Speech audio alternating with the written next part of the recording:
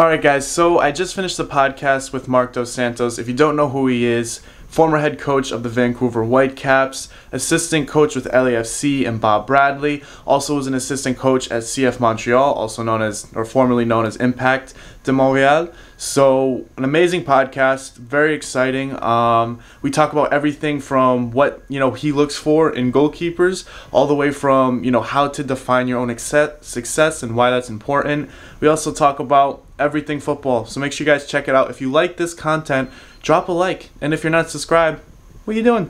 I think many times in sports or in life, we don't appreciate or we take for granted the opportunities that we have. We don't allow the time to just stop and appreciate what we have now. Today, it doesn't matter what happened yesterday or what's going to happen tomorrow. Make it count today. Make it count by your attitude, by your mentality, by your individual commitment. So I ask you today, just appreciate the opportunity that we have, because at the end of the day, if we win today, nobody's going to think about yesterday. Nothing else, nothing that could be written, not that what they have and what we don't. The 90 minutes, guys, today, we make it count. Hello. Hey, how are you? Good, how are you? Can you hear me well? Yeah, can you hear me? Yeah. Awesome. You have the best flag in the world behind you. I know my family's originally from Quebec, so You didn't tape this. No, my comment. Oh no, I'll make sure I edit that out. Because no, I'm joking with you. Okay. All right. So yeah, I just wanted to say thank you so much for coming on. It's really cool. Especially as a player right now, you're always a coach that I've admired.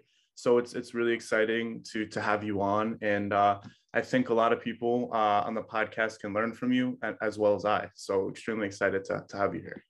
Cool. Where are you living now?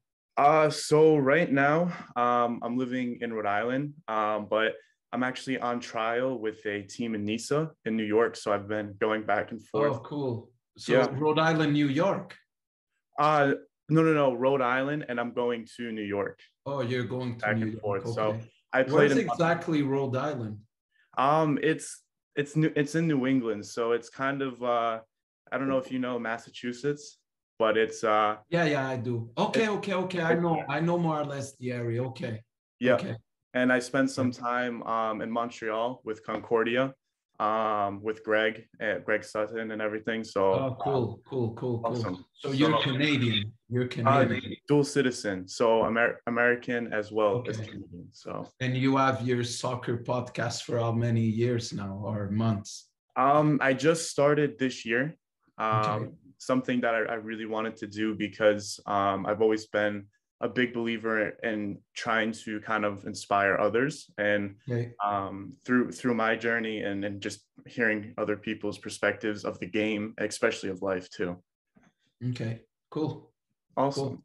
Yeah. So one of my first questions for you, and I always kind of like to hear about this stuff, is if you could describe what it means to win in one word, what would that word be and why? Passion. Mm-hmm. I think if I could relate winning with one word, passion, because passion is what fuels everything. I don't see winning without passion. I don't see good training without passion. Passion brings intensity, brings commitment. And when I think about winning, I associate that. Awesome. That's, I always hard find to describe it in one word, but yeah. As soon as you ask me the question, it's the first word that popped on my head. Okay, that's interesting. That's awesome. So now switching more through a coaching perspective, through your journey of coaching, what have you found the best way of getting a team to buy into your philosophy, especially when, if you're starting a new team, or just being a new coach in general, going to different teams? How have you found, that way to gel those guys together? Because everyone has a different background, personalities.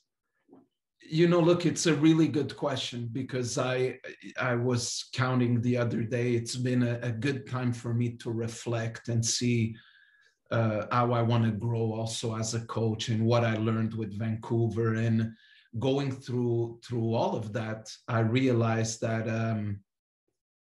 the groups that you have, the type of groups that you have, really allow you to establish a culture. Okay. That I realized and learned a lot in the last few years. But for you to bring a message to the locker room that is has the ability to make people gel, the word that comes to my head is clarity and consistency. So when you're not consistent with your model of play, with training, with decisions, that lack of consistency is going to bring some gray areas to the locker room, and it's going to bring a lack of clarity. And I felt that what helped me with many clubs is to have a very clear and consistent way of working and inside a model. And when I wasn't consistent with a model, because also as a coach, I had bad moments. And when I learned that the times where I succeeded as a coach and won trophies as a coach was when the level of clarity and consistency in what we're doing was very high, also attached to a locker room that was very experienced and committed.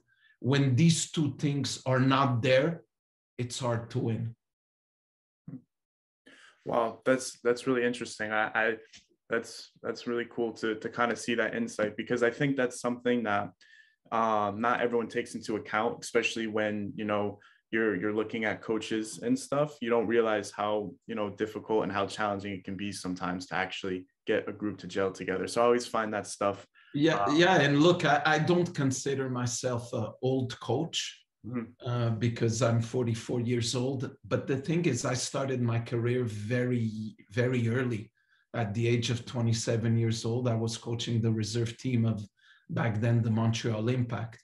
So now it's been 15 seasons in a row, not stopping. And I could tell you there's a big change in society, a huge, huge change. I speak with people about that. My locker room, when we won the USL Championship with Montreal, it was men. They were men. When I think about guys like Matt Jordan, Adam Braz, Mauro Biello, Nevio Pizzolito, David Testo, Leo Di Lorenzo, Roberto Brown, they were all men. They didn't need, after training, to go on their cell phones. And even that time, there wasn't that much of Twitter and Instagram. And now you're coaching a society, like so many years later, that is totally different. The teams are younger. And you see it in hockey. I think you see it in many sports. The players are just younger. You don't have those older guys playing and having a beer after that. I hear so many stories of the Montreal Canadiens and how hockey was back then, and now no. So it's a change of society, but I don't think we got tougher. You know what I mean? If I'm being bluntly honest, the team I coached in Montreal in 2009, they were tough. But they were also men. And even the team I coached in San Francisco when we won the NASL, they were tough, but there were a lot of men, a lot of guys married with kids, men that were accountable. And then when I got to coach more younger teams, even at the professional level, I saw a lot of a huge lack of paying a price of commitment, sometimes of courage. I would call it courage, you know, ending a game. I remember a game with the Whitecaps, and it's not a critic to the players. It's just a critic to society. And the players know how I felt, because I said, guys, why don't you shove yourself on where I'm thinking? You know, I said that in the locker. We just finished a game against the Galaxy where we tied 1-1 away, and the stadium of LA was packed. And we get back into the locker room and nobody is in the shower. They didn't even take their socks off. They're all on their cell phone, not even talking with each other. So I'm telling you that, you know, to elaborate on your question, you bring a message to a locker room. You also have, as a coach, to kind of adapt to the type of locker room you have. I felt that the kids I coached in Palmeiras, U15, were incredibly tough. So sometimes it's not only a question of age, it's a question of the upbringing. So I have this U16 team coach that I'm coaching of Palmeiras, and they're incredibly tough. And then I started to understand why. It's because 1 million other kids want to take their spot in the Academy of Palmeiras. And all of that together makes it our guys are being upbrought and our guys grow in the system. And right now we live in a society, and Canada has a lot of it. And I'm a big public critic of that. Our young players are not tough.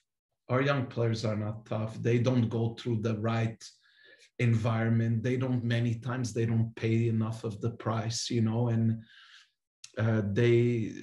we need to find a way to get to the next level, but it's just our society is right now. That's a really interesting point, because even though I'm young, I'm only 21, just through playing through different teams and starting to move up to different levels, I've definitely kind of seen what you speak about at certain points. So it's definitely interesting that you brought up that point, because I think as well, just being tough as well physically, being tough mentally is such a huge part of football, of the game. It is, man, for players and for coaches. You have to embrace the word no. You have to embrace when you think you're not going to make it. You have to embrace when guys pull you back down. That's necessary ingredients for you to succeed. If you never go through that, look, I give my example in coaching. I had to go through a tough spell with a club, because before Vancouver, I always won. So if my life would always be of winning, it would be incredibly unrealistic for my next step as a coach. So players have to understand that sometimes if they don't play or if they go out on loan, I remember having conversations with Theo Bear, with Matteo Campagna, with Damiano Pecile, kids that I would tell, guys, it is necessary for you to go on loan, pay a price, get into an uncomfortable zone, and prove that you belong at a certain level. And some players embrace that. Other players say, no, why? I don't need to. So no, I'm supposed to play here. And I think it's the wrong attitude to have. Yeah, that's interesting, because especially for me, just as a human being, as a player, from a young age, I always viewed the word no, or, you know, failure, as basically showing you the way. I think a lot of people will look at a setback as a slam door in their face, but in actuality, it's just showing you what you can improve on, as well as giving you motivation and fire to keep going. Yeah, so that's the attitude you need to have. That's the attitude you need to have. And I also have to say too, just I've been around a lot of players that have, you know, made it to the MLS very, very young, or different leagues very young. And a lot of those times, the kids that don't, like you said, experience rejection or hear the word no, sometimes tend to just fizzle out. And because they're not used to being uncomfortable in those situations, sometimes can play an impact. So that was actually a very interesting point that you brought up. So, my next question, and I'm just interested to hear this from just a kind of just learning about the game more as I talk to people. You really seem to favor the 4-3-3 attacking um setup and position. So I'm interested to hear why No, that is. look, I think it's a little bit of a unfair judgment on me that I seem to prefer that. And maybe it's written in the internet or in my transfer market. But look, when we won the USL with Montreal in 2009, we played in a 4-4-2 with a diamond midfield. Okay. Then when I was in Ottawa, we played in a 4-3-3. When I was in Swope Park Rangers, we played in a 4-2-3-1. So it was like an hybrid 4-4-2 with a number 10. That was the kid, Ayrton Pinheiro. Then when I won the NASL with San Francisco, we played in a 3-5-2. So I would tell you this, because of the occupation on the field, I really like the 4-3-3 because I think it allows you to press, to stretch the field offensively, to have a lot of cover defensively, and to attack. You have always right angles of pass. The two number 8s could support the number 9 or the wingers. Then it's your decision if you have in your profile wingers that are better touching the line or playing more inside. But I've started to learn and like a lot the 3-4-3. What I think is very important is for you to adapt to the players that you have. And if you go to a team that there's no good wingers, let's say you don't really have a good wingers or a target number 9, and you try to force a system that is yours, but that doesn't suit the guys that you have, I think it's a huge mistake. Let's say you arrive in a club tomorrow where you have 2 very good mobile forwards.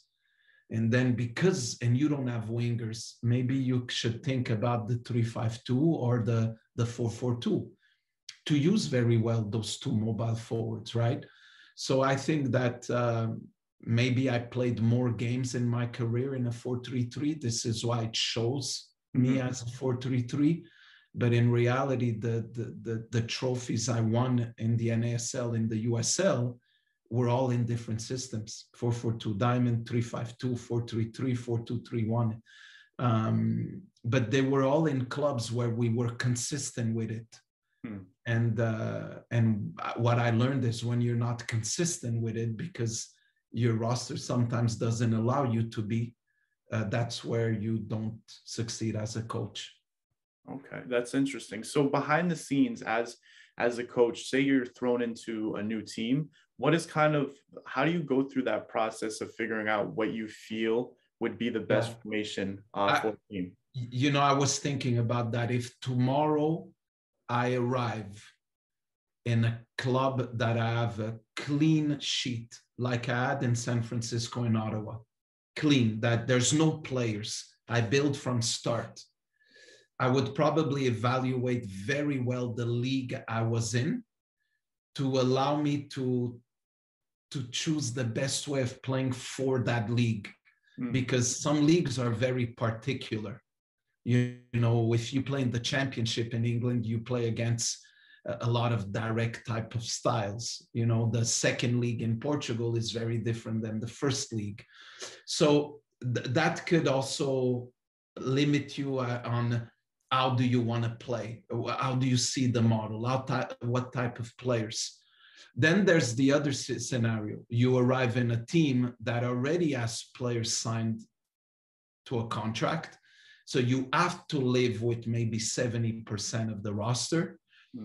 And now based on that, how do you want to play? And that, I think it would take a lot of looking back at previous games, that how they played as a team. How do you see they can improve? And maybe meet with the leadership group of the team, 4 or 5 guys. And I would go about it asking them what's comfortable for them. you know, because I don't believe that the coach alone makes the team. I don't believe in that. I think the institution makes the coach and makes the players, and the players also make the coach. You know, I always give an example. Look at FC Porto, an example of an institution making the coach. The club is so strong in its foundations at Porto, so strong that José Mourinho went to Chelsea, Villas-Boas went to Chelsea, Paulo Fonseca went to Shakhtar Donetsk, Nuno Espírito Santo is now at Tottenham.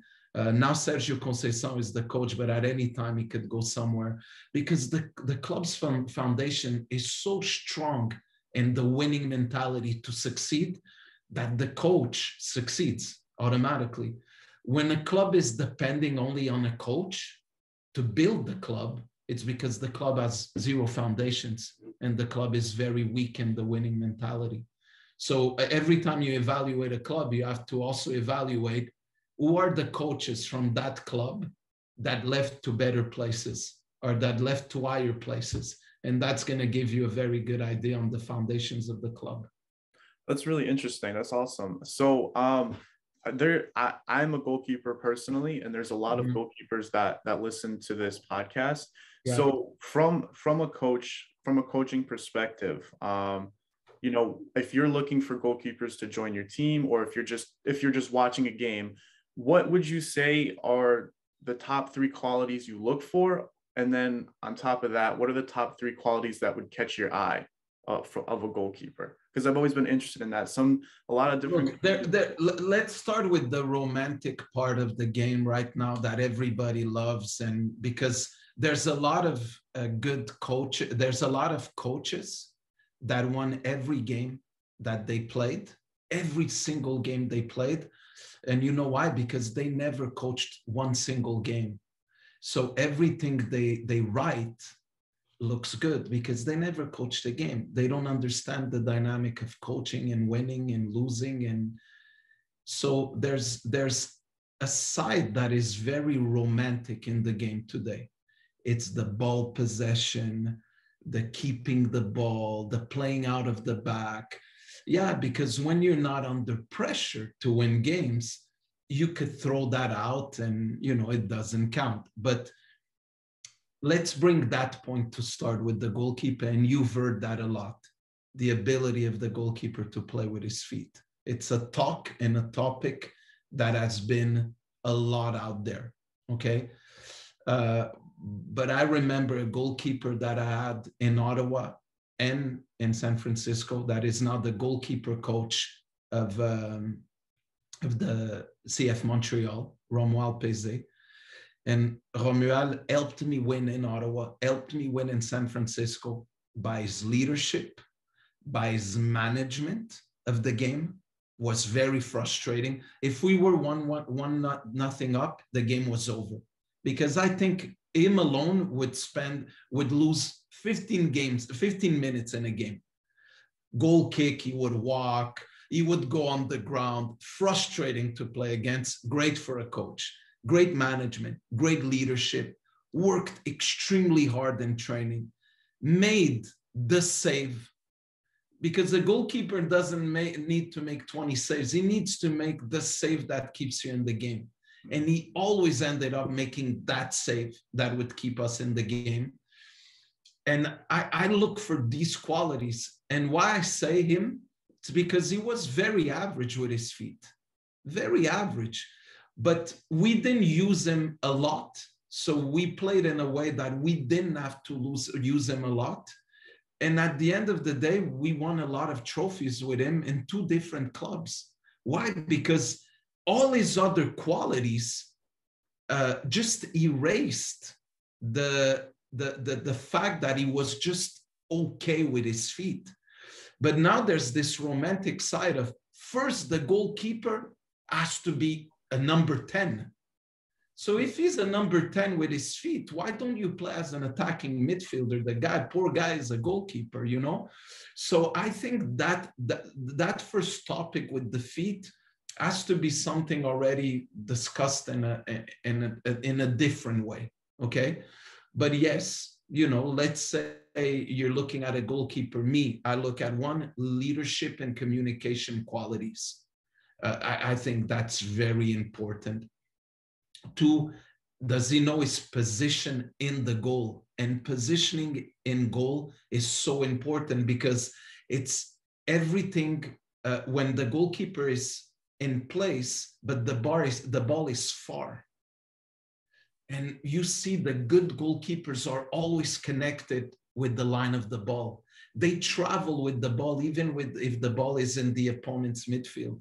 And this is something that I look a lot because when you play with a higher line, you need to make sure that your goalkeeper reads the trajectory of the ball, you know?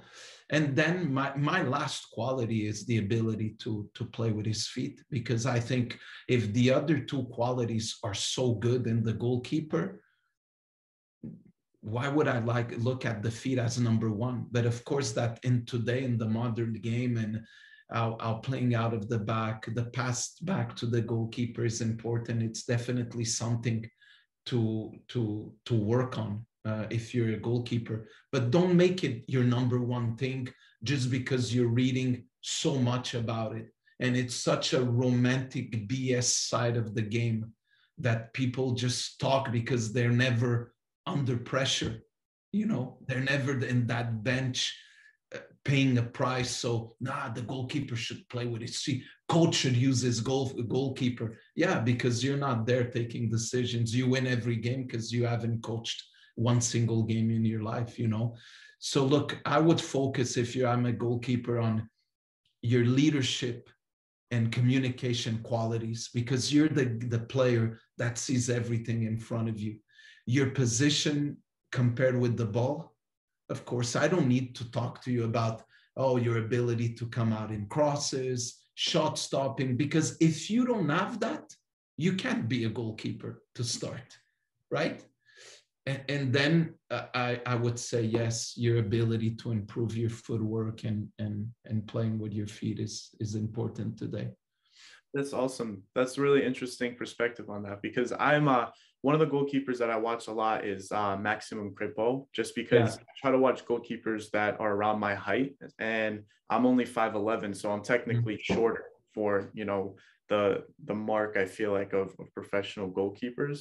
So I just found that interesting, just to kind of see that connection. Look, when I arrived in Montreal, in Vancouver, it was the first player I wanted to sign. And I got no MLS experience, no too short, chubby-ish, a little bit. He needs to be careful with his weight, this and that. All the points were more into the negative. I just succeeded in the USL. And today, for me, is top 5 goalkeepers in the MLS. And there's something I won't even say here, because if I say it publicly, it's going to get me in trouble, so I won't. But for me, Max is a great example of that. Yeah, height is important. Okay, how much is it important? Did you see Switzerland, France in the Euro? Yes. The goalkeeper that knocked out France is my size, you know. So, and I was just in Belfast watching Northern Ireland against Switzerland, and I realized, man, he's really small, the guy. Plays in Bundesliga, Swiss national team. So at the end of the day, I think we have to look at, does he do the job? Does the goalkeeper do the job? How is he in these points that I spoke to you about? And Max is still a young goalkeeper. And Max is still growing, and Max is still has a great future in front of him. That's awesome. That's awesome to hear that. So to another question that I'd be interested to hear is, especially, you know, for me and other listeners, when, you know, my goal is obviously to play the game as long as I can and stick around for as long as I can. But after that, I would love to get into the coaching world. And it's always interesting to hear, what advice would you have for people that are looking to kind of start a professional coaching career? Like, what would you say is like the first building ground of that, you know? Yeah. Look, I'll tell you this. Because when I talk with people that are still playing, is until when do you want to play? So what does it mean to play the longest I can? You know, me, I realized at the age of 24 that I would not play at a big level. And I started in a relentless way to pursue my coaching journey. Relentless way. So I was able to completely turn the page and say, okay, you know, let me stop. I was the level of a USL player, more or less. And, you know, I said, okay, where is this going to bring me in life? So I said, I want to coach. And when I decided that I wanted to coach, I went after it in a relentless way. And my first comment is, until when? When's that coaching, playing until you can? What does it mean? Maybe you could play at a very low level until you're 40. Maybe you could play a semi-pro or League One Ontario until you're 38. I don't know. What does that mean? Because one thing that helps you as a coach, it's starting the process the earliest possible. So you're always in between this of, okay, when do I stop playing and when do I start coaching? But you know that the sooner you start working on becoming a coach, it's going to give you a better chance to succeed or to have opportunities. So it's very much an individual thing. As a human, we're all different. Some are gonna force and try to get to their dream. I have a guy that I know, he's 32 now, and he lives in LA, and he messaged me sometimes, Mark, I'm getting ready for a tryout. And I go, buddy, maybe you should stop thinking about becoming a pro player. You're 32, tryout of what? You know, maybe think about something else. But that's the fine line. Until when? And when do you start studying to become a coach? You have to find out that very, very clear in you, and it's personal with everybody. Well, that's interesting. That's a cool perspective on that. So this next question is a little bit about life and philosophy.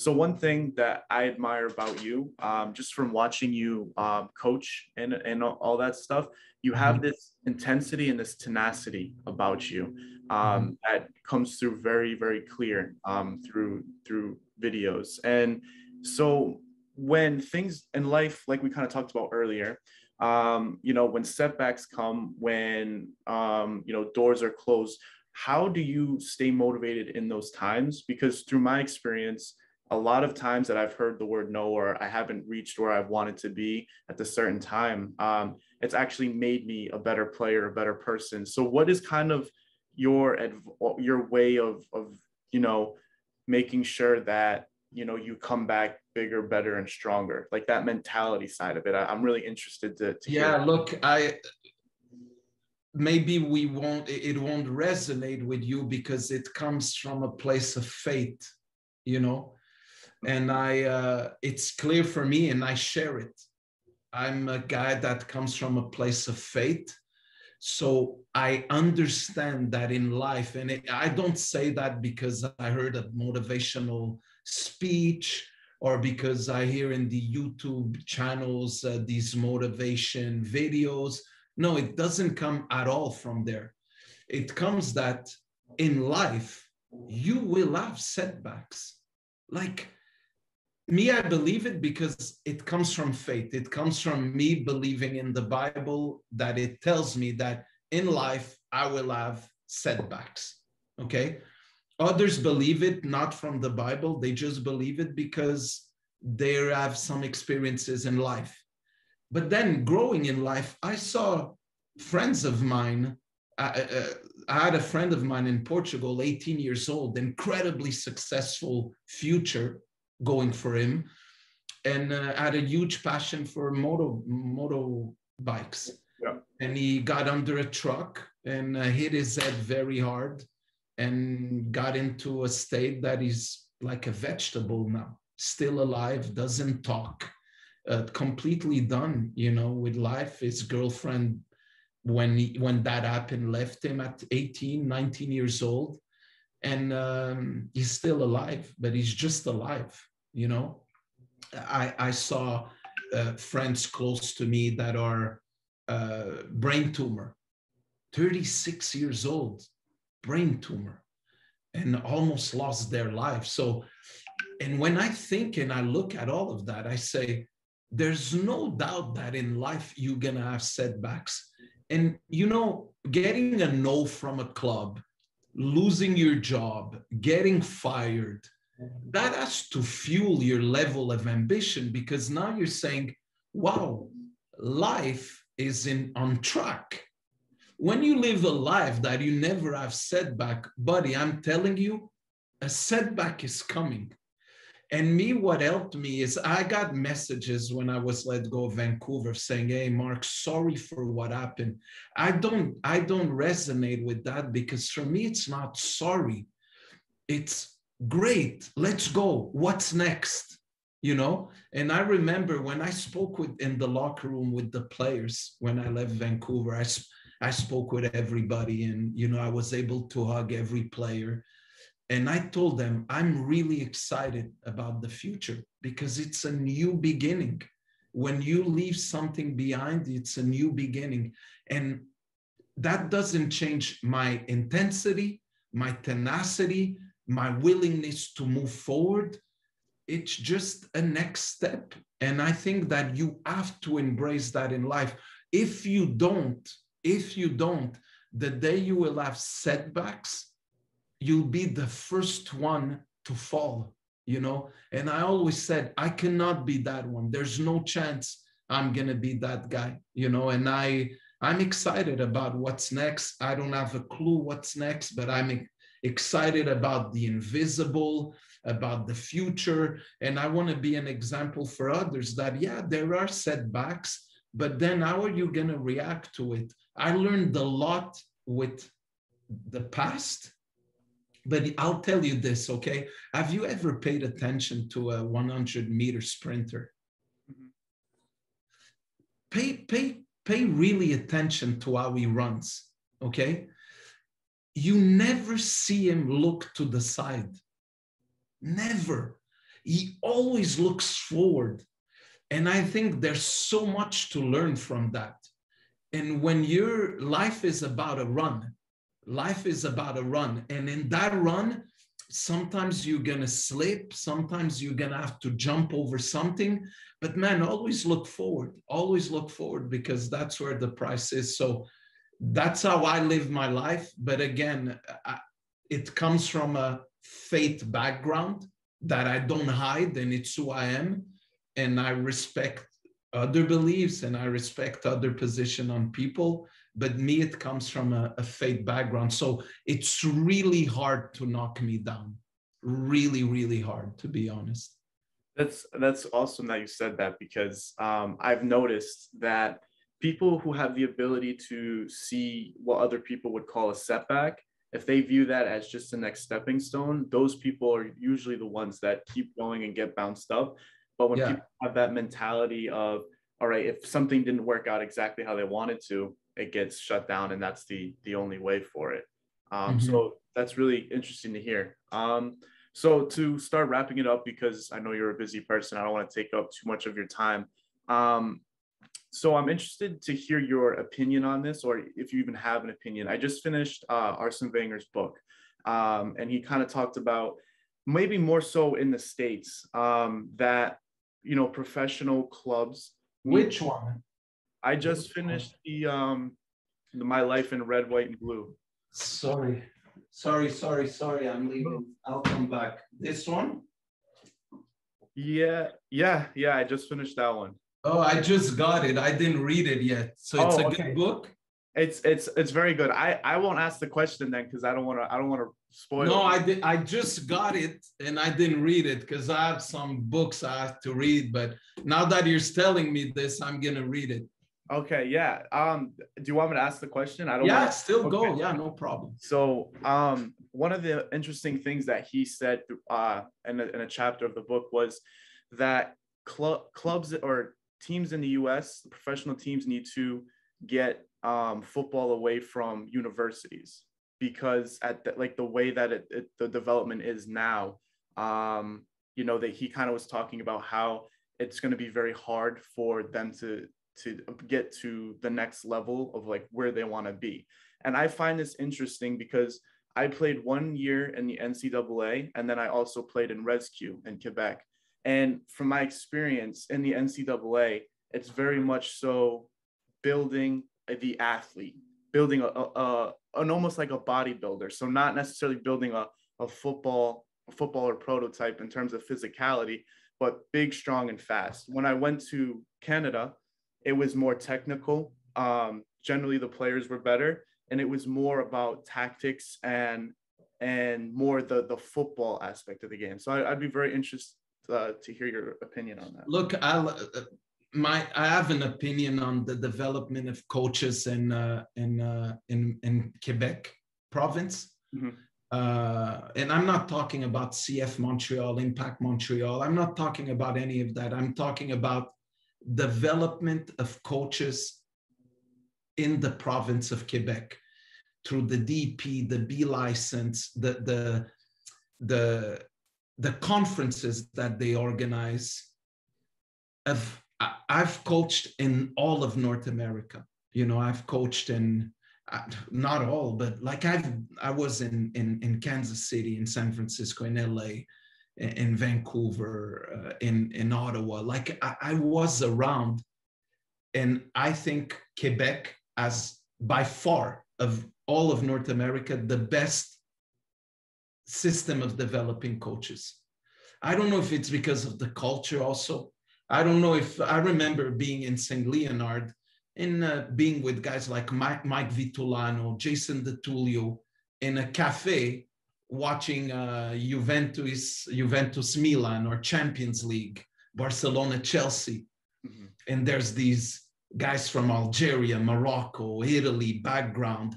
Culturally, I feel that it's above, but by far, all the other places I saw development of coaches. So maybe for your experience, maybe when you were in Quebec, you were able to be more around that. Maybe it's one point. I don't know. When Arsene Wenger talks about developing through university, I think years ago, MLS started with the draft because La La Land, okay? And La La Land is, oh, look at the NFL, look at the NBA, let's do that also.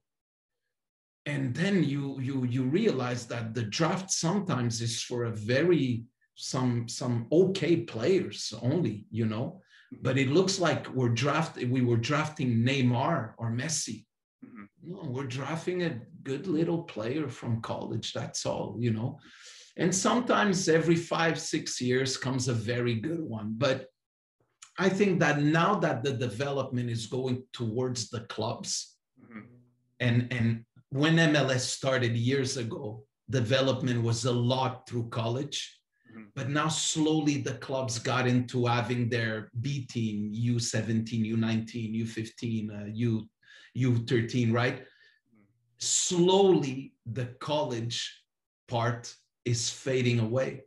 And you've seen it now more and more in MLS. There's more players coming like homegrown players. And that is changing the landscape. And I think maybe when Arsene Wenger had those words, he wasn't fully in with what is happening now with the academies in the MLS. That is growing a lot. And that I think is going to take the place of college.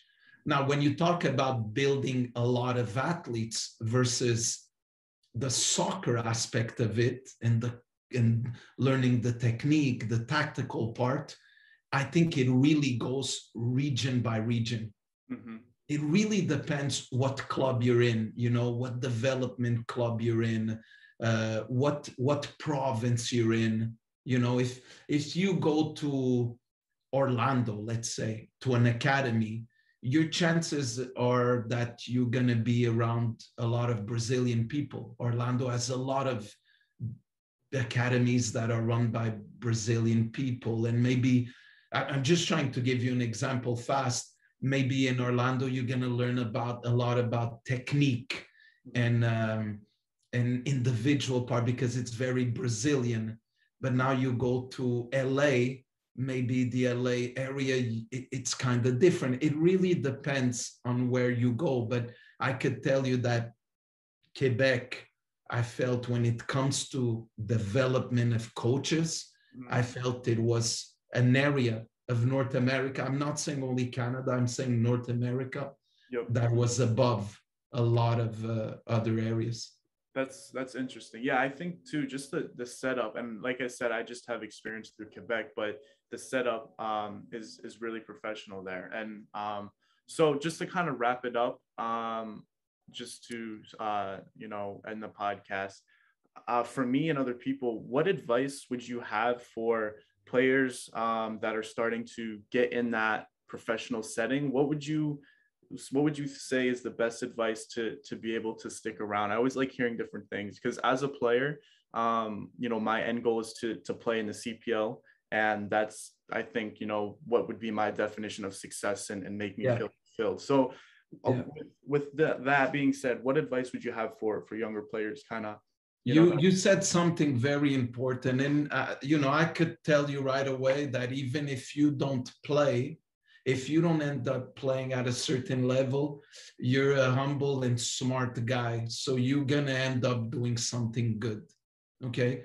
Because you're not delusional. I could see it in you. You're not a delusional guy. And you define your own success and where can you get. And that's very important, because trust me, I met a lot of delusional players in my life. And their definition of success was all over the place, But if I have one advice for young coaches or young players, be ready to pay the price. Be ready to pay the price, because that I would say that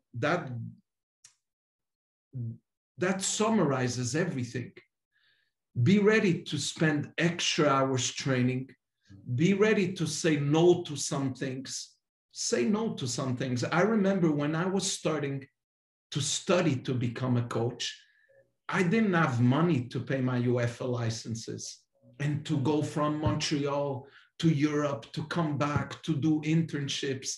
So I had to pay the price by my friends all had cars, and me, I was in snowstorms taking the bus. And in Montreal, it sucks to take the bus in snowstorm and you're waiting out. You know what I'm saying? And my friends, hey, when are you going to have your car? I can't yet, because I had to pay a price for something.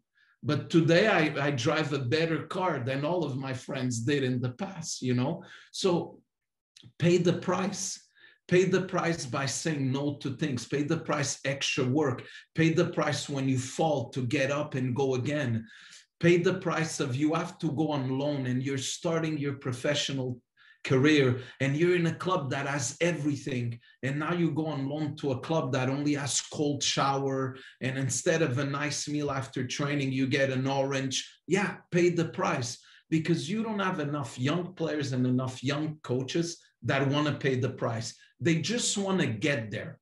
They just want to be in the position where you sign an autograph or you're known, but the process to get there, they don't want.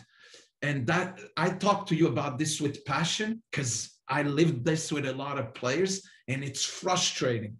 And then sometimes you have even media asking me as a coach, yeah, but how come this guy's playing? And you can't say everything because you don't want to play, you don't want to bring the player down publicly.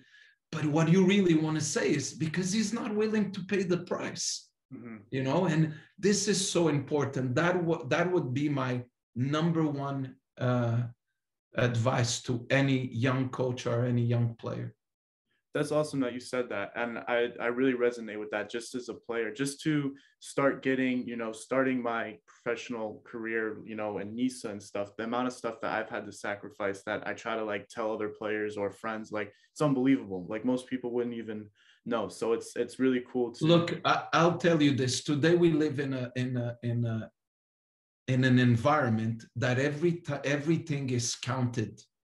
Everything is counted by the watch, Training is from 5 to 6:30.